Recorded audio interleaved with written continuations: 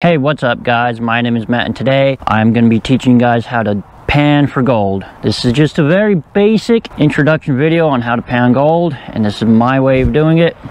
Everyone does it their own way, but this is for those of you who've never done it before. Now before we do that, let's go over some of the basic gear that you might need or want.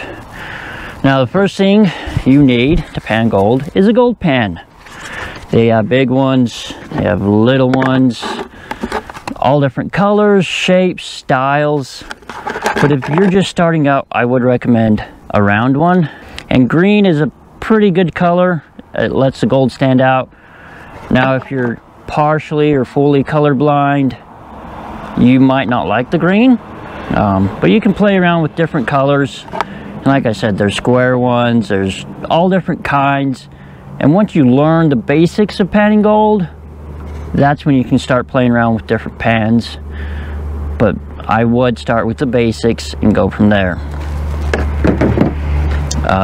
Now that is technically all you need to pan gold, but you might want something to put your gold into.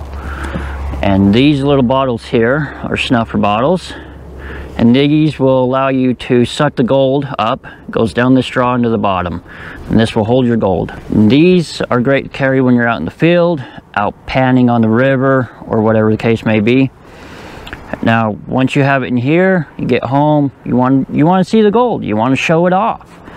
So then they make little glass vials. I don't recommend taking those out in the field because they're easy to lose, they're easy to drop, and then they break and your gold goes all over. So leave those at home, but that's something you can store your gold in to show it off. Now they make these little things called a jeweler's loop. They're a little magnifying glass. That way when you're finding your little tiny gold, you can use it to look at the gold.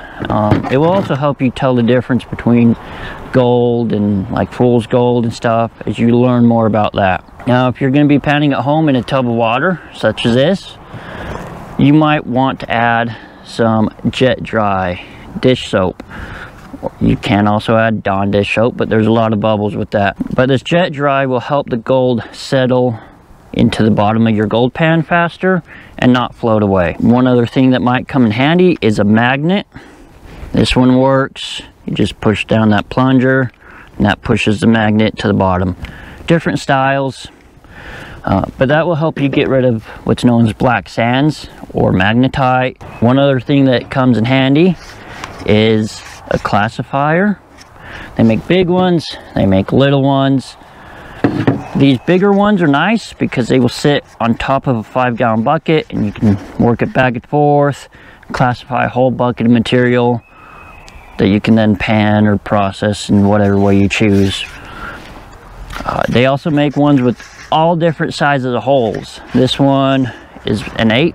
I like to write the size on the side with a paint marker because the stickers and everything kind of wear off. This 1/8 size screen is really good where I go panning for gold. If you're in some places like California, Alaska, different parts of the world that have big nuggets, you might want a bigger size screen.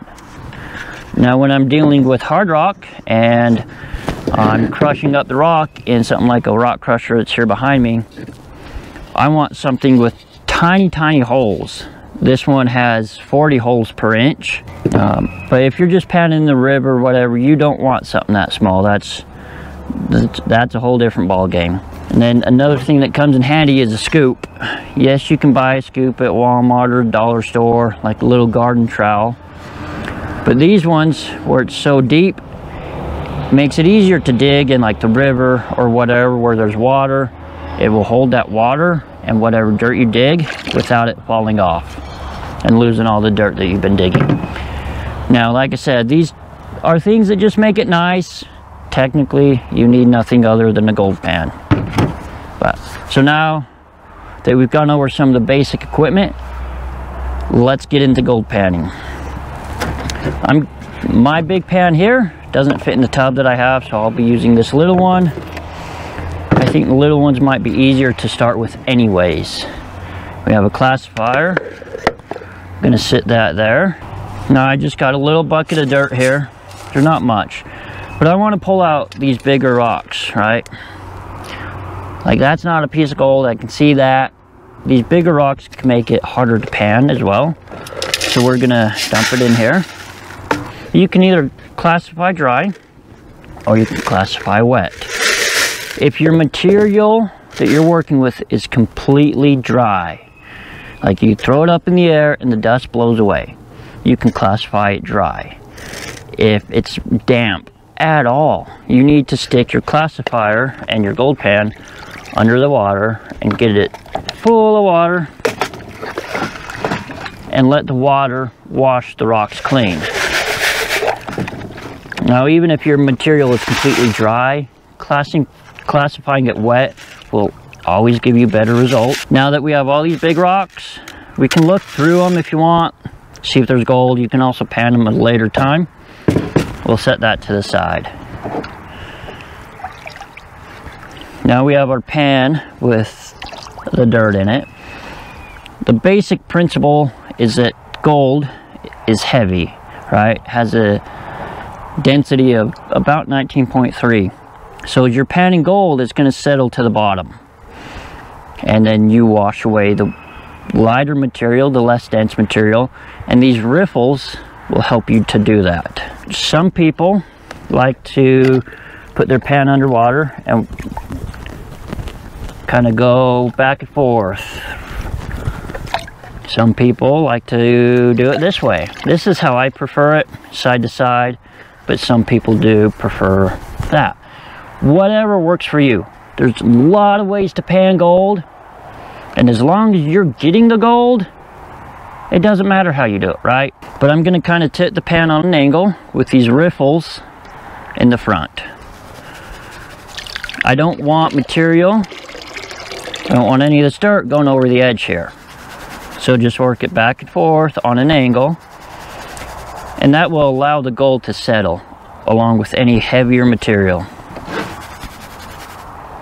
And then I'm gonna put it underwater and just go back and forth gently and wash away this material on top. Do that a couple times and then get some water in your pan. Go back and forth, swirl it around, let that material settle to the bottom again. And you repeat the process. One thing I did forget to mention is you want to make sure all your material in the pan is wet prior to washing it over the side. So if that means you need to take your hand in there, work it around, make sure everything's wet and that there's no clumps of dry material in there. Yes, you're gonna get wet. It's nice on a hot summer day to get a little wet though. Right now it's freezing and there's snow on the ground and it's not so fun. And we're just going to repeat the process.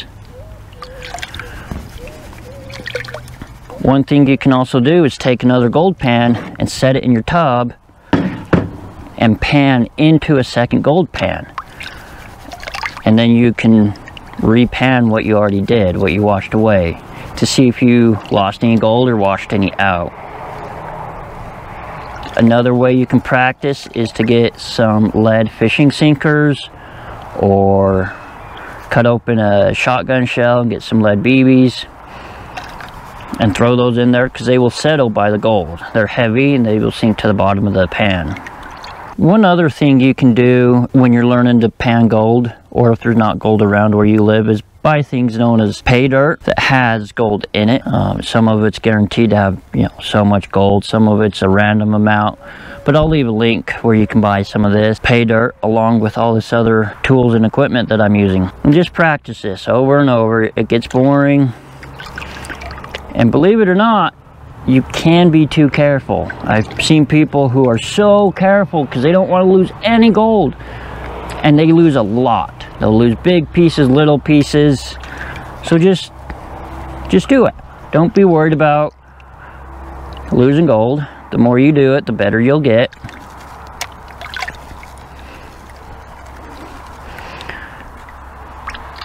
Now, there's not very much left here. Some people like to use the riffles and go all the way down. till there's not very much left. Some gold pans will actually have a little set of riffles, tiny ones that they'll use at the end. I like to use the back of the gold pan where there's no riffles, but it can be a little easier to lose gold that way. But again, we're gonna do the same process. Work it back and forth, let that gold settle to the bottom. Be very careful at this point. And you can stop at whatever point you want. You don't have to go till there's absolutely nothing. Now, there's not much in here now. So we're gonna take just a little bit of water, work it side to side again. If you want, you can tap the end of the pan. And then we're just gonna swirl it around. As we swirled it, it washed away a lot of the lighter weight material. Some people call them blonde sands. But it washed all that away. And up here at the top, we're left with black sand, magnetite, that we talked about earlier, that you can remove with your magnet. Now, I can already see gold here at the top. I don't know if you guys can as well. But as you go around and around very slowly, it'll wash all your black sands down to the bottom here. And that is it. That is how you pan gold.